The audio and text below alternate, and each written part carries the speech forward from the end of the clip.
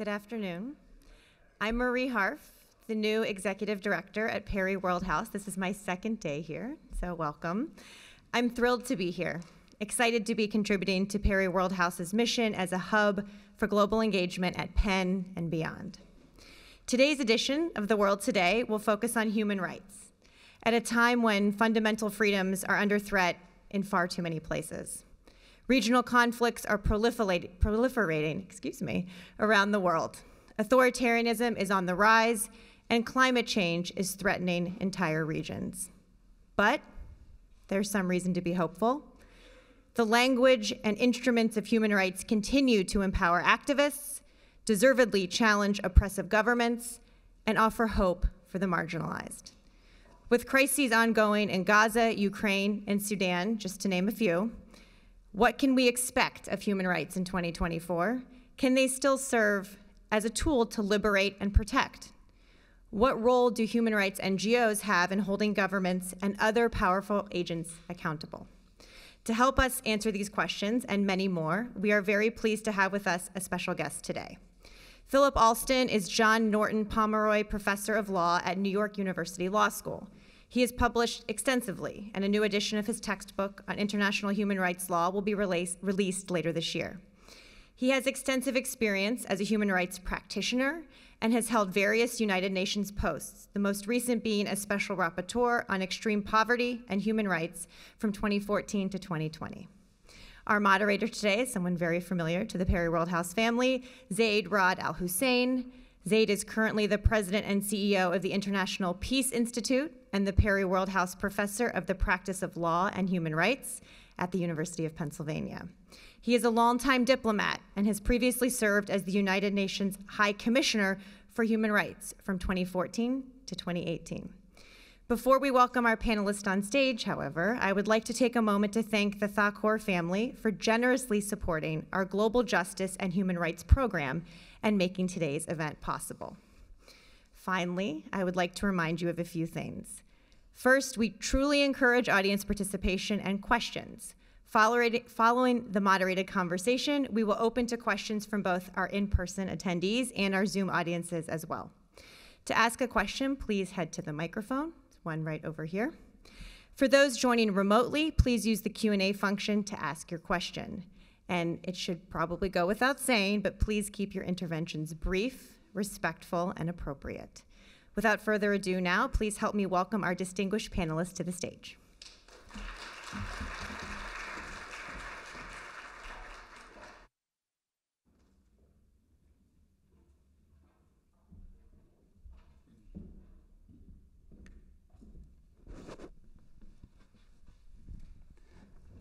A good morning to all of you, and a good afternoon and good evening to those of you who are joining us online.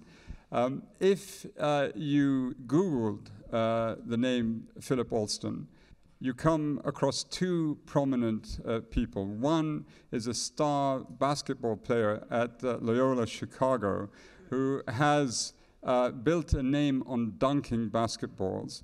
And the other is the distinguished professor who we are honored and are privileged to listen to today, who dunks in a different form with searing reports and often making points that others will not dare make.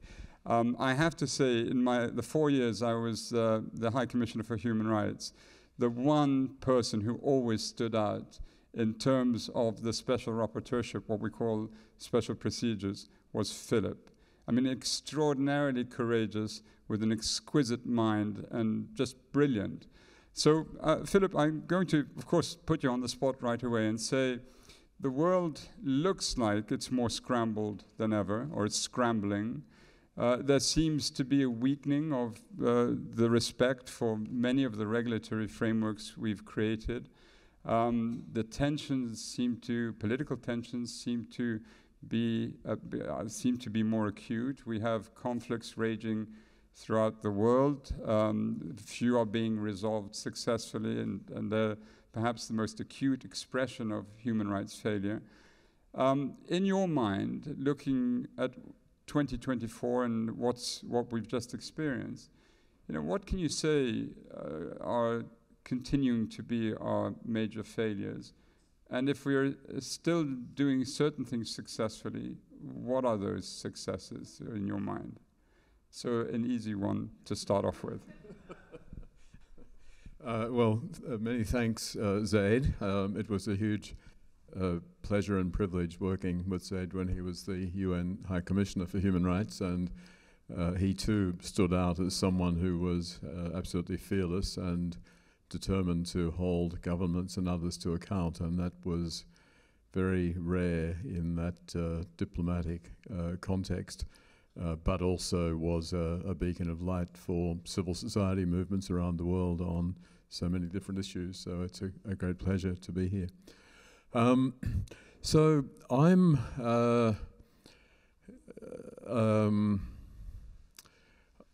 not depressed is the starting point, I guess. One could look at all of the major conflicts that are going on around the world today, which are not being addressed successfully or in some cases even meaningfully, and conclude that human rights have failed. I wouldn't go down that road because I think we need to look at a lot of other factors and a lot of other actors. So the reasons for what's happening in a number of situations, and I won't get into specifics at least right now, is the complete failure of governments to have done what they could have done on the security front, on the economic front, on the political front, and I wouldn't attribute a lot of those problems to shortcomings of the human rights framework. We've got to keep in mind what human rights is really able to do, and there are limits to that. I think if we look at oppressed peoples around the world, they have not given up on human rights. It's really all they've got to cling to is the claim that they have a right to self-determination, or a right not to be tortured and locked up, or a right as Indigenous peoples to be able to live in the way that they want to. So I think human rights still has a vital resonance.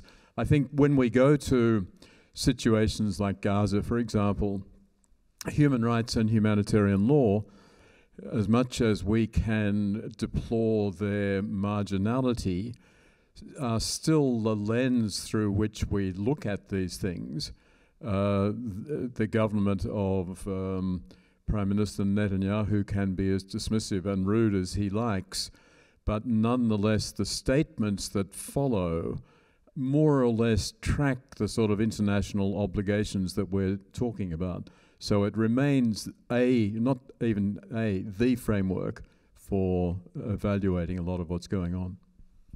Yes, I always used to think that if governments were indeed dismissive and you took their statements at face value, it is rather strange that none of them have taken to the exits. They're all still attached to at least one human rights treaty, one international human rights treaty, and few would dare say publicly, for instance, that they torture their people, even if we know that many violate the provisions of the Convention Against Torture, and especially, the Article 3, the refoulement provision.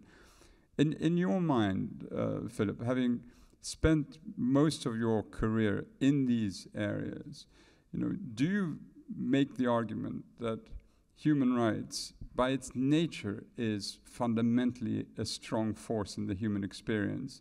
And the only reason it's weak is that it's underserved, it's underfinanced, it's undersupported politically. Because, as Louise Arbour once said, the former High Commissioner for Human Rights, when you're in that space between a government and its people, you're really dancing on open nerves, basically, nerve endings. And so would you make the argument that it is intensely powerful, it's underserved in terms of resources and the political will to make it work the way we'd want to make it work? Just on your first point, an anecdote that comes to my mind of the gap between what governments say and how they might be affected by human rights was a report that I did back in, I started calling the United States to task for its targeted killings in 2004, and that ended with a report in 2009 and another in 2010 going into quite some detail on why and how targeted killings violated international law in a range of ways. And when the most important of those reports came out, the United States representative in the Human Rights Council said the following: "Thank you for your report. We look forward to reading it." Period. I then went outside, and there were a number of journalists, and they had all been in touch with people at Langley, Virginia, and various other places, and had lots of questions to ask. About a week later, I ran into a friend who was highly placed in the State Department, and that person said to me, "My God, if I have another meeting to discuss your stupid report, I'll shoot myself." And so there was no public response, this is an idiot, it's a ridiculous report, and we reject it. But nonetheless, under the surface, these things can provoke a lot of reflection, a lot of irritation, which is a good thing, and I think some steps forward, but I won't go on to that. So I don't want to derail the whole conversation, but Zaid knows this about me, I think, that I have a huge problem with the way in which we think about human rights and the way in which it is understood and addressed in the world. So human rights basically go back to a certain vision, which is in the Universal Declaration of Human Rights from 1948. That vision is of a decent life for everyone. And a decent life for everyone means, yes, not being tortured, not being killed, not being discriminated against on various grounds, but it also means a standard of living that is adequate to enable you to do any of those other things. And what happened very soon after 1948 was that the economic and social rights provisions, which had originally come from, of all places, the United States, from FDR's second Bill of Rights proposal in 1943 or 4, those economic and social rights were systematically marginalized and not paid attention to. And that is still the case today. You talk to anyone, you go to classes on human rights, economic and social rights are just a little minor footnote. People working in the field don't think about economic and social rights a lot of the time. That's the first thing. The second thing is that human rights in the traditional sense, civil and political rights, are firmly rooted in an economic framework. Now, I don't want to sound unduly Marxist here, I'm not, but there is a very strong connection between economics and the enjoyment of human rights. So I think we in this country started to learn the lesson a little bit thanks to the Black Lives Matter and related issues, where it came to be much clearer that saying that you can't beat up a person because they're black and you can't shoot them because they're black is actually a very small part of the pie, because the reason for the entrenched racism is the economic system. The economic system which ensures that a black kid gets lousy education, gets lousy health care, and all the way up, it's magnified and multiplied. But we don't think of that as a human rights issue. And to the extent that those structural dimensions of the economy are not tackled by those of us who advocate human rights, it's it's not just a failure, but it's almost guaranteeing that human rights won't come to have the impact they should. I mean, to go back, and this was a conversation that you and I had earlier today, so many of the big crisis situations around the world began as sort of ethnic disputes or whatever, which were usually, not always I suppose, but usually grounded in economics. That we want those people off our land. We don't want those kids in our schools. We don't want to hear that stupid language. And to the extent that none of those things are addressed as human rights issues, they fester and eventually they explode. But even then, in the human rights area, we developed a thing called transitional justice.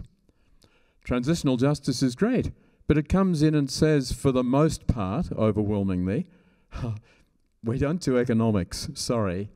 We're here to look at the people who were tortured and killed, and we're here to occasionally maybe come up with some reparations, but even that's getting too much into the economics of it. But are you going to look at the land distribution, which was at the basis for the all of the problem? No, that's not us. That's someone else. And so the human rights community, I think, is very deficient in terms of not addressing the key issues. And part of it is, what is it? I mean, it's the French term déformation professionnelle, where you have a certain profession, and so, you know, every nail looks like a hammer? No, every, what's the expression? I can't even think of it now. Right, well, the only solution you have is the hammer. So in the human rights area, the only solution you have is lawyers, people like me. And if you say to the human rights people, or diplomats, and we've expanded that out then to journalists and public relations people, they make up most of the human rights profession. And if you start talking to them about IMF programs or the economic policies, let alone tax, you know, taxation is actually probably the single most important human rights issue that there is. That's where governments really let their priorities be known. What they exempt from tax, who they give subsidies to, and so on, is really so much of the actual policy that matters, that affects us all. You know, we could go into that in the race area, the home deduction, mortgage deductions and all that sort of thing, and who wins and who loses. But the point is that if you go to a human rights organization and say, what are you doing about this? They'll say, I think you came in the wrong door. There's a sort of economics consultancy around the corner and that's where you should go. So that means that we as a community are not doing what we should do, and we've also been too insular in not making partnerships. So the sort of stuff that you're doing now with Michael on climate change and so on, the whole value of that in a way is the interdisciplinarity of it. Whereas if you walked in and said, well, excuse me, I'm a lawyer and I want to talk to the other lawyers in the room, you know, you'd be making yourself largely irrelevant. I mean, what struck me visiting many countries is that when you look at those who are most repressed, the avenues for lawful protest are so constrained that you demand of these populations to have produced a MLK-like figure, charismatic, espousing non-violence, or Gandhi, to help the community out of the situation they're in. And if they don't have that, and they're forced into using violence, and God knows we absolutely would condemn that, but you're putting people in a situation where they're absolutely desperate. And then the moment they take to the gun, they're terrorists, and you can mow them down, essentially, and the public would be behind you. So it's a dangerous sort of proposition that we're dealing with. Philip, you mentioned your reports, and when you were a special rapporteur on extreme poverty, you produced a whole slew of reports, and some were on countries like Chile and Saudi Arabia and so forth. But you also produced a report on China, on the UK, and the US, and you sort of touched upon this. That was a very deliberate decision in support of the view that you just articulated. You wanted to pull the lion's tail, so to speak, and you wanted to be provocative. Because I remember the exchange you had with a certain British minister, I think it was Amber Rudd, and she was furious, but she didn't answer the points that you put to the British government. So could you just comment on what drove you to select the countries that you selected? And did you think in the end that it sort of is the right trajectory for the ones who succeeded you in that post, or the one who succeeded to follow suit, basically, that extreme poverty is to be found everywhere, essentially, if governments are delinquent or if they're imposing austerity measures without any forethought, the damage can be considerable and generational or intergenerational.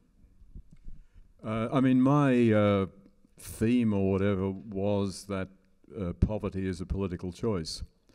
And we saw that perfectly illustrated during COVID, because suddenly people who were at risk of poverty looked a little bit like Zaid or me, and that is completely unacceptable.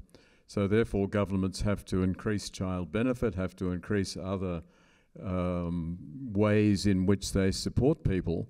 But as soon as COVID is over, those benefits are rescinded because it's no longer the middle classes who are in need of them, and it's back to the downtrodden and despised, and we're not going to be supporting them. I mean, I think I do think that human rights change needs to be thought of in political terms. If you can't change the political equation, you're not going to, appealing to people and saying, oh, it's terrible that you treat black people that way, or people with disabilities, couldn't you do better? The answer is going to be, oh yeah, of course we will, absolutely, thanks for coming by. But if one can elevate it in some way so that it actually becomes a political problem. I mean, you mentioned, so my visit to the United Kingdom, for example, where we managed to get a lot of publicity at every point. That was not accidental. We had spent a lot of time drawing up a media strategy and working with journalists and making sure that would happen. But at the end of the mission, there were well over 4,000 separate media articles on just that trip, which is huge. And people haven't stopped telling me that intervention changed the general approach in the UK.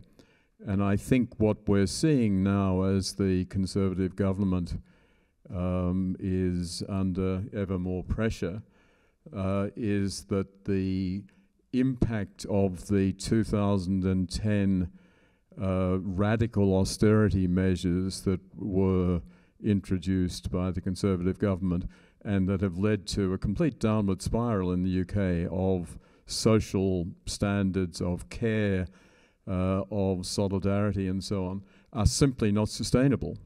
And I think by shining something of a spotlight on that, it makes a difference. I mean, the thing about, just to say, I think one of the things that Amber Rudd said, she was the Secretary of State for Work and Pensions, but the Prime Minister also said it in the House of Commons on a couple of occasions, that they were particularly offended by my language. Of course, as an Australian, I could give them language, but they didn't mean that. What they meant was that I was speaking more like a politician than like a diplomat. So instead of going to the UK and saying, gosh, old chaps, it seems to me that you might be doing a little bit more for those people who don't have quite enough money, and it would be very useful if you, etc.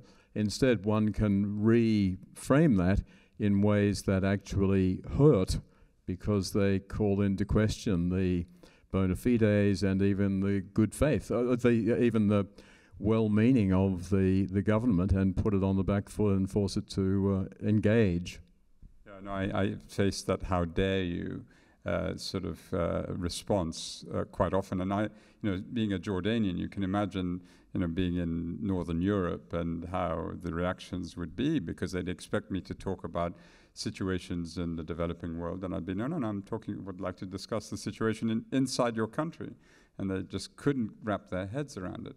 Because we live in the US, you famously said, when you produce your report about the United States, that Los Angeles was 50 blocks of the humiliation of humanity. And it also elicited quite a strong response. Philip, why, having mentioned the fact that economic and social rights derived from FDR, why is this such a persistent problem in the US, in many of the places you visited, including in the Deep South, in Alabama and so forth? Why is it so persistent? I mean, that's a very complicated question. Of course, there are, the origins of the revolution. I've always been struck by the fact that the French Revolution ended up demanding a state that would care. That's what the demand was. The American Revolution is get the king and the state the hell out of here and leave us alone. That's a sort of starting point. You've then got the role played by business in the US, which is, I think, uniquely powerful, even though private actors are always powerful in relation to governments. You've got a libertarian movement, which is very powerful. But I guess the main point in the US is that when I talk about human rights, I like to focus on it as a tool for outrage. In other words, if I were to get up and hit Zaid now, people would not say, gosh, that's a violation of the Pennsylvania criminal law or whatever. They would say, excuse my Australian, that's a bloody outrage. You can't do that to another human being. But until we get to the stage where we say, you see this little girl, she's not in school because she's a girl. You see this kid, they have no food because they're not of the major part of the population, they're not white. And that should evoke outrage. But certainly in the United States it doesn't. It's, that's the way it is. And there's this deep-seated belief that the United States gives all of us what we deserve. It's the land of opportunity. And it absolutely ain't. It's the land of endless opportunities for the elite and of completely constrained non-opportunities for those at the bottom. So it's no puzzle that social mobility, the great American dream, social mobility here is lower than in most other developed societies. If you're poor, you're going to stay there. If you're rich, you're going to stay there. What you're saying, strikes me for its accuracy, because I live in New York, and like you, I have an occasion to spend a lot of time with people in Wall Street, and one should not overgeneralize this point. Clearly, it would be a mistake to do so. But it's amazing how many people believe that they get to where they've got to simply through wits and brilliance alone. And they don't give adequate allowance to just chance and luck, that you were mentored by the right teacher, that you were in a primary school that had equipment that worked, that you had someone in a careers office who pointed to you in the right direction.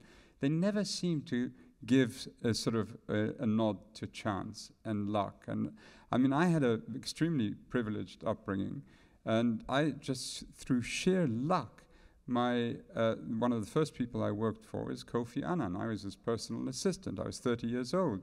And I can't claim that my whole UN career was through some sort of intellectual gift I had. I was lucky that I was where I was, and he came along and he mentored, and I learned from him. And that sort of incorporation is not often... But of course, that's not luck. No. That's privilege. But that's privilege as well. You didn't come to Coffee's attention because you were extremely good looking, or well, don't exclude that completely from the equation. Or even it may have had a role. Even because you were super bright, you had to get all the educational qualifications that were part of the privileged upbringing, and then you had to be in a situation where he would look at you and you'd be of interest. So that's the point. I mean, this is, I forget, I think some state actually legislated this recently, that you cannot, if you talk about meritocracy, you're not allowed to link that to racism and sexism. You know, you can't say that people like you and I are where we are because we're white males. But that is a crucial part of it. That's what meritocracy is all about. And that's why we can say, well, we earned what we have achieved, when in fact it is, we were both very lucky to have parents who were wealthy enough to be able to give us the best opportunities, and that's where so many people fail. So it's less the question of luck, in my sense. So if I can then take this one more step, and then we'll open up the floor for questions. So if we can sort of turn the gun on ourselves a little bit, the human rights movement, are we ourselves too elitist? If you look at the vernacular used in international human rights, it's very lawyerly, it's very technical, or at least some of it's very technical, and you chaired the Committee on Economic, Social, Cultural Rights for many years. The general comments are designed for lawyers, really. Do we create a barrier between ourselves and people? I mean, the beauty with the Universal Declaration of Human Rights is that it was simple language used in all the 30 articles.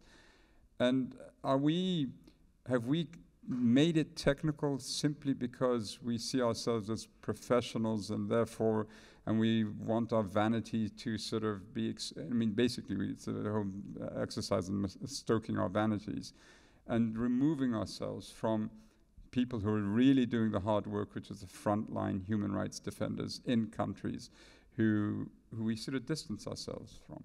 Is that an appropriate critique of us? Yes, absolutely. I mean, I think that one of the big problems I have, because it's too complex to go into in most contexts, is if people say, what do you think about human rights, or what's the state of human rights? The question is, what the hell do you mean by human rights? Because human rights can be the norms, the values. Are the values still valid?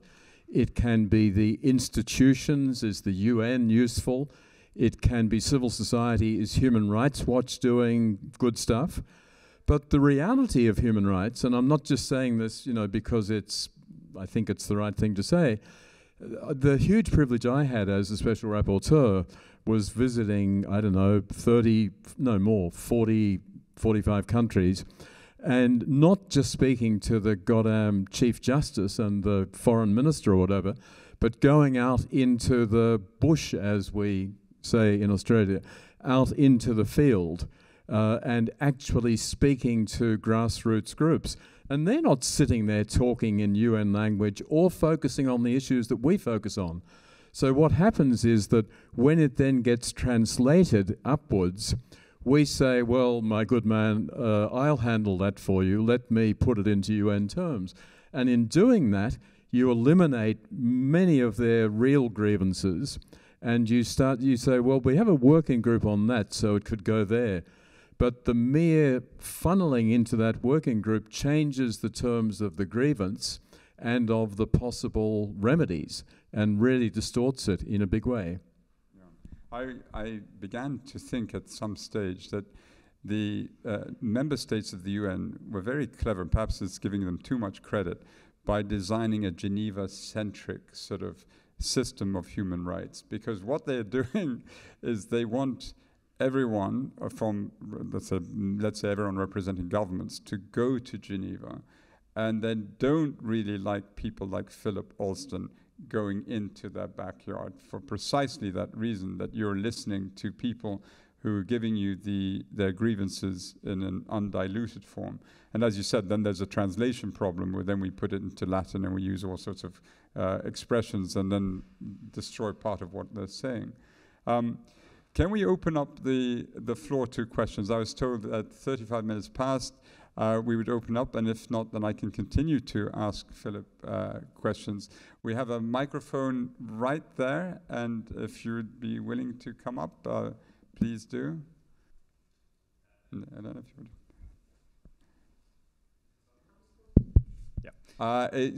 would. Should people queue, line up? Yeah? You can form a queue. I'm going to ask a question first on behalf of the online audience. Okay. So someone has a question about South Africa's ICJ case against Israel and whether you think it will be effective in stopping the killings of civilians in Gaza. Of course, instantly.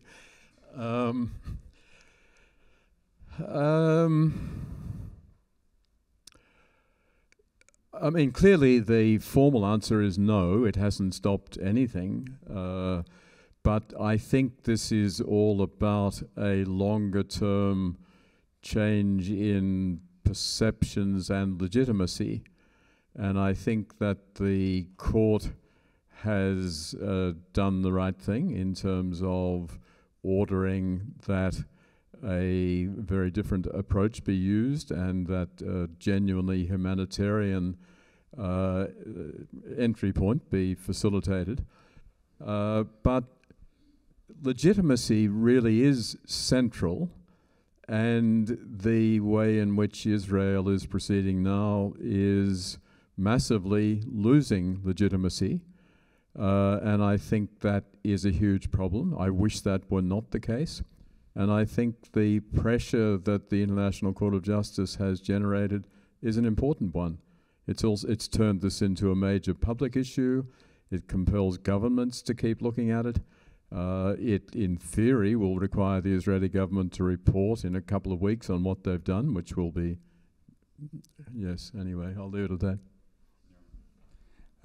It's also interesting to really read the measures in detail and see who voted for the measures. I think it's very instructive. And read the decisions or the opinions of the Israeli judge on measures 4 and 5. I think that's also instructive. The next question, please, sir. It's been a pleasure listening to you both and the questions and the discussion. And there is seems to be a wall that we come up with when it comes to human rights. And that wall, one needs vision and wisdom to transcend that wall. For instance, a criticism was in rational thinking. Joan Robinson, who was a professor of economics at Cambridge University, had once said, in the long run, it is all about the short run. Now, that is something that the ancient Greeks addressed. And I have a quote from Plato who said, we saw the heavens and the movement of the sun and the moon and the stars, and from that derived the notion of time, which we apply to our lives. One of the visionary ideas that has come with US Declaration of Independence was protection of life, liberty, and pursuit of happiness. Now, in this, happiness has, Jefferson didn't know it, Freud didn't know it, and this is still very much up in the air. Liberty, that's where I see a potential for exploring this possibility of human rights as a natural right. When we look at liberty, we think in terms of freedom and the necessity of a free society for that to be possible. But a free society is a conundrum, because society cannot exist without caring for the other. But if you are free, why should you care for the other? So how do we have a free society? Philip, how would you answer the question? That's a good question. Well, I mean, I appreciate your observations. I think, I mean, I won't get into definitional stuff, but I think one could define freedom or liberty in ways that go way beyond the perspective that we currently have. I mean, one example, but I'm sorry to be a lawyer here, but the Constitution of India says that there is a right to life. And the Indian Supreme Court over many years said that doesn't mean what we international lawyers traditionally thought, which is that you cannot kill someone arbitrarily. That means that people actually have a right to live. And living doesn't mean just taking in air and pushing out whatever. It means having a life. It means being able to function, being able to work, being able to play, being able to be with your family. And so you can interpret, I think, life, liberty, and the pursuit of happiness. I don't think that it's preordained that we need to have a libertarian approach to what that really means. Thank you very much. Thank you so much. Thank you. Professor Sachenko. Thank you so much for the lecture. And my field is international labor law. And in our field, you are very famous for your criticism of the ILO declaration and on its prioritizing of now already 5 fundamental labor rights. I wanted to ask, so almost more than 20 years has passed since the adoption of this ILO declaration. How do you evaluate these 20 years, if it was a success or a failure of the ILO? And if you were a Director General, what would you do now in order to enhance international labor standards? Thank you. Perhaps you can give the background as well, Philip. Okay. So that's a very big set of issues. And in essence, it goes from, well, the International Labour Organization founded in 1919. The reason the ILO was founded was to give the Western world a meaningful response to the threat of communism.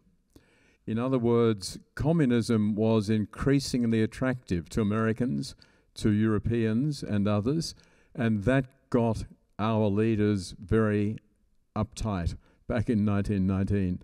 And they thought that it was only if they could say to the workers, we are here to guarantee you certain minimum conditions in terms of working hours, in terms of rest, in terms of working conditions and so on, that the appeal of communism would be diluted.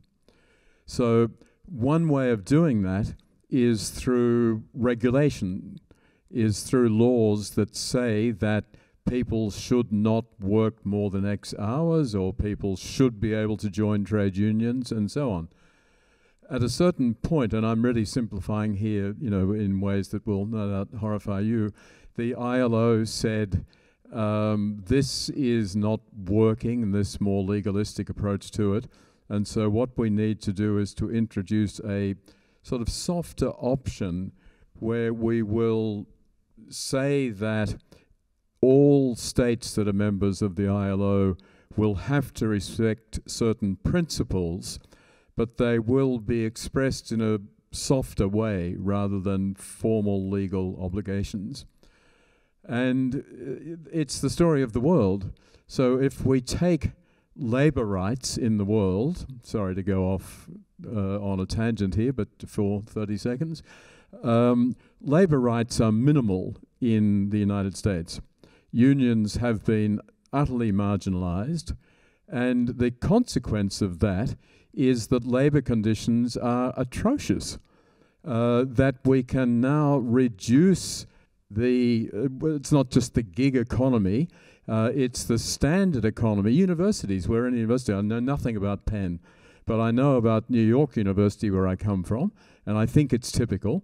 Everything is outsourced. So you can't go to our administration and say, why is it that the people who work all around the buildings are paid atrociously? And why do they have a retirement income of $1,200 a month? $15,000 you're going to live on when you're 65. you and your family. And that's the sort of labour contracts that are being, not negotiated, are being foisted upon people because there is no regulation of minimal standards.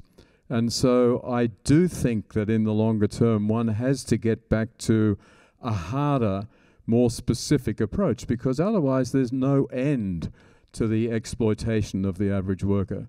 You simply, that's what private equity is all about. In every direction that it moves, whether it's nursing homes or housing or anything, private equity comes in and slashes salaries and conditions, reduces the services that are provided, then puts the whole enterprise up for sale, having basically devastated what was there before and eliminated all basic standards of decency. Sorry to go on a rant, but it's, you know, the importance of labour rights is, for me, central, and I don't think that the approach being applied by the ILO treats labour rights as human rights. Eva? Another question from the online audience. Someone asked, do you think that nation states pose the greatest threat to human rights, or should we also be worried about private actors? I mean, that perhaps it was one of my assistants back at NYU who phoned that in. One of the biggest things that I'm working on now is what I unfortunately call privatization. Unfortunately, because it's not an adequate word to describe what's really going on. But huge swathes of our economy. There was a book published a couple of years ago called The Privatization of Everything. And that's what's happening in our societies, that everything is now in the hands of the private sector. That as taxes are increasingly cut and cut, governments have ever less influence. They don't have the money to be able to do anything. So we are very much at the mercy of the private sector. And in the human rights area, we have almost entirely failed to come up with any framework that is particularly meaningful. We play around with soft standards. We get assurances from corporations that, oh yes, they're going to devote more attention to the environment, and labour is very close to our hearts and so on. There is no way of enforcing any of that, and it's not happening. And so I think, yes, the state is becoming ever less significant in this area. It has almost no capacity these days to regulate. So what happens is that entire sectors are privatized, whether it's transport or water or social care.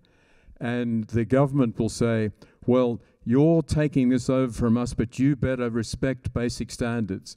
And the corporation says, absolutely, of course we will. That's what we're all about. 1 minute later, the governments are jumping up in their chair and saying, hooray, we're rid of that responsibility. They can't hold us responsible anymore for that. And the corporate people are saying, yeah, of course we're going to follow their standards like hell. We're here to make money, which is what corporations are all about. It's what I'd be all about if I was a corporate actor. You make money. So you've got to cut all of the other costs. And I think the privatization of the entire economy is proceeding at a huge pace worldwide, and that is an enormous threat to human rights. Thank you. Fernando, another distinguished professor. Thank you. Thank you for your visit to Penn. My question has to do with implementation of treaty obligations. My colleague, Dr. Faria Khan, and I are teaching a course this semester on whether race has an impact on your access to human rights, the right to education, right to medical care, the right to housing, mortgage, etc. After the semester is over, we're taking 19 students to Greece to see how race plays out in a country like Greece. Just to use an example, both Greece and the US have signed the refugee treaty, and both Greece and the US deport people despite their having signed a treaty on protecting refugees. So my question to you is, what recommendation do you have on how to force governments to implement contracts that they have signed? Well, Well, I mean, I could give you a set of technical answers because I'm an international lawyer and I'm actually teaching the introductory course this very semester, but I won't. I think the key thing about treaties is that unless there is significant community support, governments are not going to take a lot of their obligations seriously. And so until we can address some of the community attitudes, and when you talk about migration and so on, you know, that's the biggest single, in some ways it might even be bigger than climate change. You know, climate change we know is going to transform the world, but I think migration is in the process of doing that right now, because in virtually every country that I know, there is a huge backlash, yes, pushed by populists and others for often all the wrong reasons, but nonetheless appealing deeply to the nativism in all of us, that I don't want people like that in my country. And I think that is overwhelming us. I'm sorry to be reductionist. There's only one solution for me, and that is that having done absolutely nothing about inequality at a global level, do you wonder that everyone in the what used to be called the third world is very keen to come to the first world and get some sort of basic decent living? Of course not. I would be in the queue as well. But we do nothing to address inequality globally. In fact, we're doing the opposite. And so I think this is going to be a tsunami which is going to hit us all. And I say that coming from a country, Australia, which proudly started most of this by insisting that we would not have any filthy refugees coming into our country unless they lined up and did it in an orderly manner. And if they didn't, we'd immediately export them to torture stations in neighbouring islands. So, thank you. Eileen, please. Thank you so much for being here. My question is going to be about how you go about designing a campaign for economic rights, right? So in the human rights class I teach, my students watch a PBS short on extreme poverty in Alabama, in which you're featured. And the comments you just made about the structural foundations and economic foundations of racism in the United States is so compelling. But it's harder to think about lines of accountability and specific remedies, I think, in those contexts than, you know, release somebody from jail, free Nelson Mandela, et cetera. So how do you think about that, and how do you think about remedy? Well, it goes back in a way to my outrage point. So I'm outraged that so many Americans don't have access to healthcare.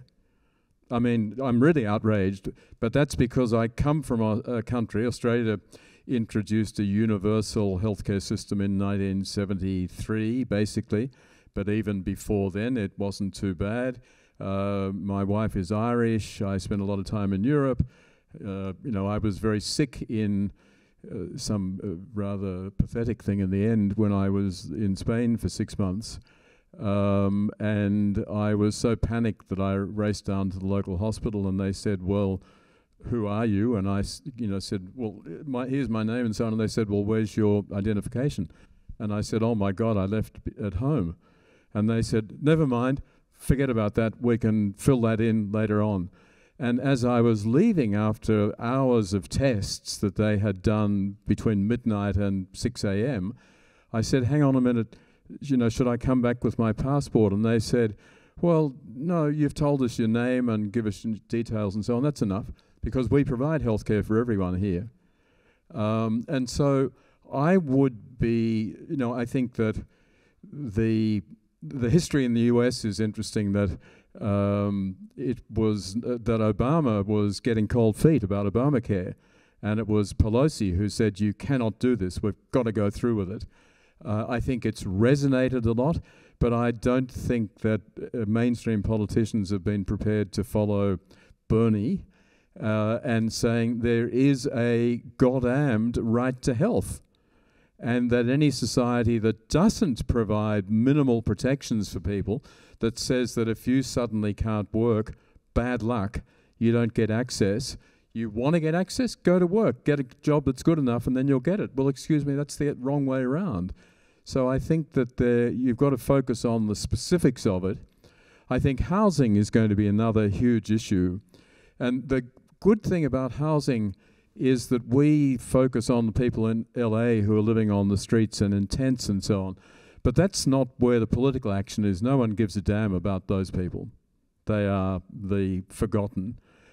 The people who are going to need housing are the people in this audience, because housing prices are being permitted to get so out of kilter that the average middle-class person is not going to have access to affordable, decent housing. And you won't have the accumulated wealth of my generation, which is, as we say elsewhere, creaming it. Because we were able to acquire houses, not that I own one, I should, but and all the other all the other attributes of wealth when it was much easier. But to the current generation and the coming generation, that's going to be much more difficult. So again, a campaign to actually start thinking about social housing. You know, social housing, I forget what the percentage is, but in Vienna is about 50% of the population. And social housing doesn't mean crap accommodation that you wouldn't want to stay in for more than one night. It means somewhere that is socially acceptable. And we're going to make sure that every person, every citizen has that. And again, I think there's a need for a massive housing campaign, but not just focused on the tents and the hardest cases, but on us. And the fact that governments are ignoring it, and that the economic policies that the Congress is adopting are just exacerbating the situation. Just to follow up on Eileen's point, I mean, the need for these sort of campaigns, you're making a compelling case for them. Would it help also if the US were to have a national human rights commission like that exists in many countries around the world? There is a civil rights commission. It's not as powerful as it ought to be. But should there not be a national human rights commission where all of these arguments could be brought to the fore, and then a campaign behind it as well? And is that not a sort of way station that can be fought for? It's ironic. There's never a good formula for a lot of these sorts of things, because any formula that you come up with looks great, and then over time it's subverted or undermined. And so the formula in the US has always been bipartisan. And so the Civil Rights Commission is bipartisan. But bipartisan today means absolutely deadlocked and unable to move. And so in other countries, there is this idea that you have a Human Rights Commission, which is not bipartisan, but is independent and is composed of a range of people. You might have a judge on it, but you should also have a community organizer, you know, from a group of women factory workers, so that these commissions are generating ideas and trying and putting on the agenda, even if the arrogant decision makers say no time for that nonsense, they're still continuing to pump out stuff, and that becomes much more effective. So when I came in as a special rapporteur, I'm still some idiot outsider. I'm still someone who is from a country, you know, 12,000 miles away and speaks terrible English, and is not one of us and shouldn't be taken seriously. But if you've got your own Human Rights Commission and you've got people who develop a profile and so on, given some empowerment to speak on these issues, it can make a big difference. You're far from being an idiot. You're one of the greatest exponents for the cause of human rights, Philip, and it's an enormous privilege that you're going to spend a few days with us. I hope that many of the students here and certainly the faculty will have an opportunity to sit with you for more detailed discussions. But thank you for participating in this public lecture. Maybe all express our appreciation to Professor Philip.